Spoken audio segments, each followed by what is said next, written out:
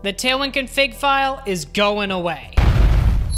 There's something much more beautiful coming in Tailwind version 4. Today, to set up Tailwind, you need a config file that says the content you want to crawl and a theme object to extend with properties. That means writing CSS in a string. Ow! In version 4, it's way simpler. You make a CSS file, you import Tailwind, and you create an @theme block to extend fonts, colors, easing curves with just CSS variables. New variables will extend other classes by default. This makes a font display class. Or you can clear out the default classes with -*.